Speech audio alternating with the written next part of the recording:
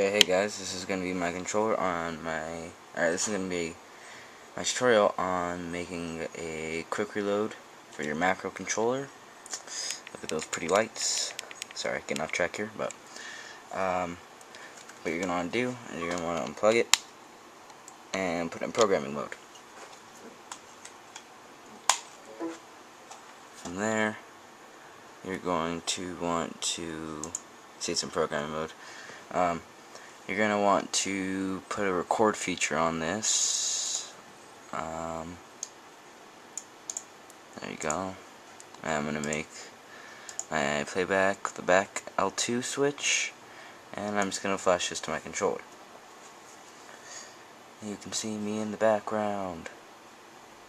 I don't know if you can see that reflection, but that's me, so hi. And then once this is done, I'm going to take you over to the screen and show you what's up, pretty much, what I'm going to be doing here.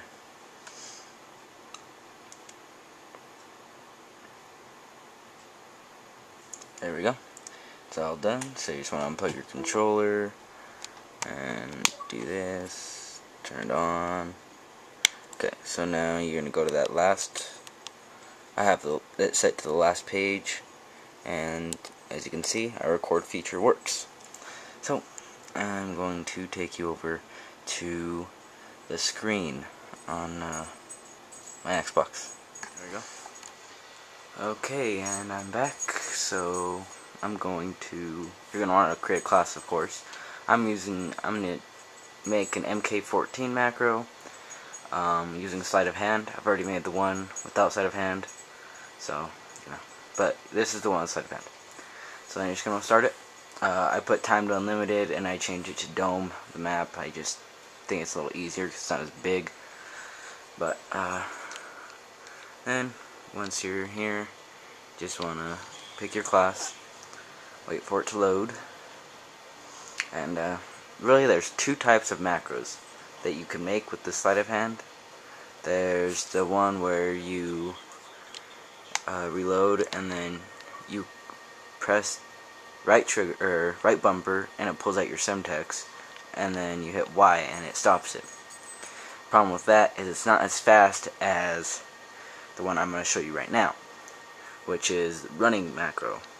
So what you're going to do is you're going to shoot once just so you can reload, and you're going to hit record and you're going to reload at the same time, and then down there in the corner you can see, like right there, you can see your bullets. So there's one bullet missing. If you can't see it that well, shoot a few bullets, you know, and you can obviously see there's bullets missing. So once you see the bullets get filled up, you're gonna run, and it's gonna look something like this.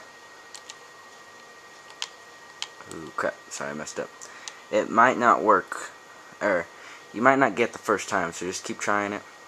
And ooh, I should actually probably shoot, right? Sorry guys,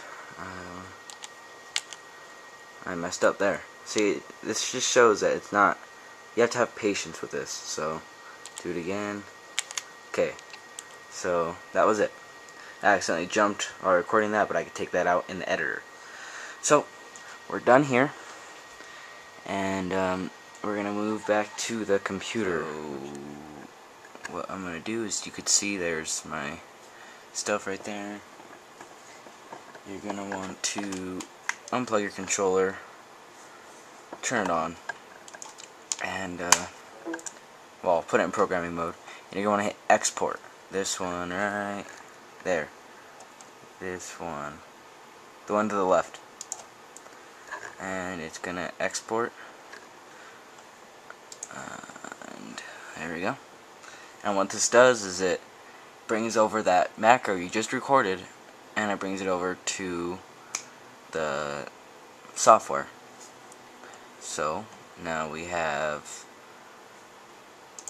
the recorded one right here, and you see this. At the end I accidentally pressed A, so that's why you see this over here. but I'm just going to delete that because I don't need it. As you can see, here's our time that we had. So you're just going to start deleting all of these up things. And, I mean, we'll need them, but there's an easier way to do this. And then you want to keep that dot the same for right now. And then you're going to move this close. There's one line in between. I know you guys can't see that close, but I have a dot, and then there's a line in between, and then there's a dot. And then you're going to want to click above and drag this up. And then you're going to want to right click and bring this over to lay on top of that second one. Right, or just regular click, and pull this all the way up. And there you go, you got your simple macro here. So you have your X right there, and then you move down the timeline editor, and there is your left trigger pull. So you're going to want to save this. Sleight of hand MK14. I've already have one saved. I'm going to replace it. Okay, so now you want to come back here, and you're going to want to assign that to button X. Here. So, sleight of hand MK14. Open. So now it's assigned to button X. And what you're going to do is flash it to your controller. And then once you flash it to your controller, you just want to keep trying it out. You shoot once on your game and you hit X, and that should execute your macro. And if you see that it can improve, it can go faster, then you will want to mess with the speed in the gear settings and stuff. So it's done here. I'm going to turn on my controller here, go to that last page, and turn you this way. You guys don't have that good of an angle, but it's the best I could do right now, just in a fast little glimpse here. So you see me shoot, I'm going to hit X and see what it does. See? And I could probably make it a little bit faster. So, let's see if you can get this. See, that's how it's looking right now. So I could probably make it a little bit faster. So I'm going to come back to the editor here. And I'm going to go to this. So for now, what I recommend you guys doing is going to your gears up here.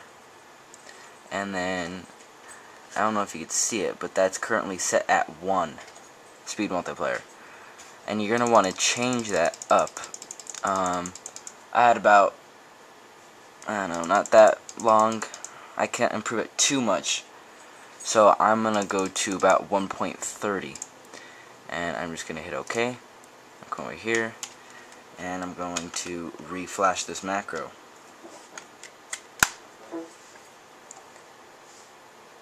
And bam. As you can tell, this is going to be very, you have to have patience to do this. Eventually you'll get it down to where it's really, really close, and you can't really make it faster anymore. And there's going to be a time where you add 1 more to the speed multiplier and it won't work. And you lessen it 1 and it's going to work perfect. And that's when you know you have it just right. But if you get in the range of like 5 of that just right position, most likely it's not going to matter.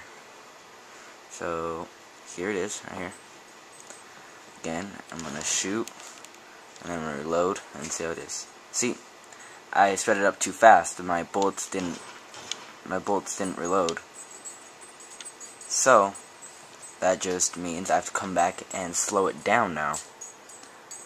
So there's my X thing again. I'm going to go here, and I'm going to slow it down It's about 1.20, and try that one out.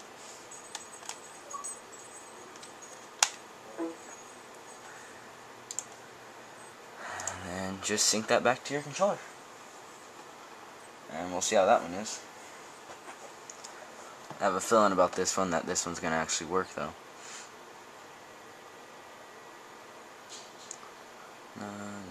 I'm thinking about doing a few tutorials on macros, such as rapid fire macros. The anti-recoils are really confusing to a lot of people, so I might do one of like that. Anything else I can think of I might try.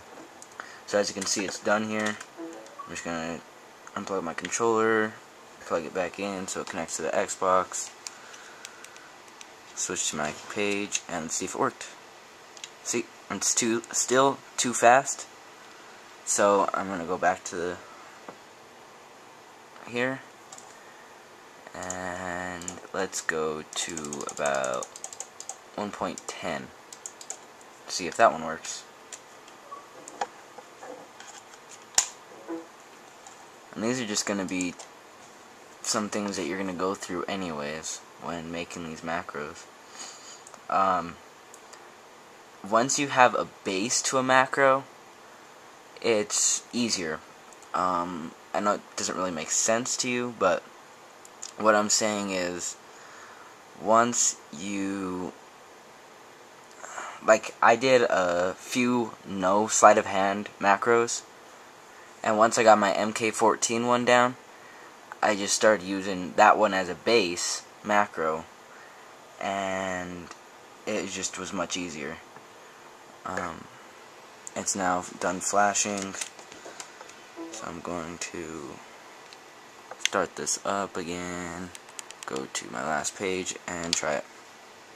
See, that one is about perfect. I still have my full clip, and as you can tell, there's 19 bullets right now.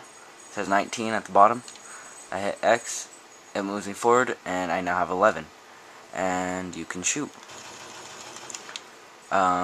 A few step backs to this macro is, say you were to shoot, reload, and still go up.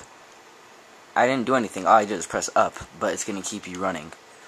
That's a bad thing. Or if you were, like, say, shooting, and you run, and you hit X, sometimes it's not going to execute perfectly. And that's just something that you're just going to have to deal with. It does work often, though, and it does help you a lot. So, that was my tutorial, guys. If you have any questions, anything, go ahead and put it in below there.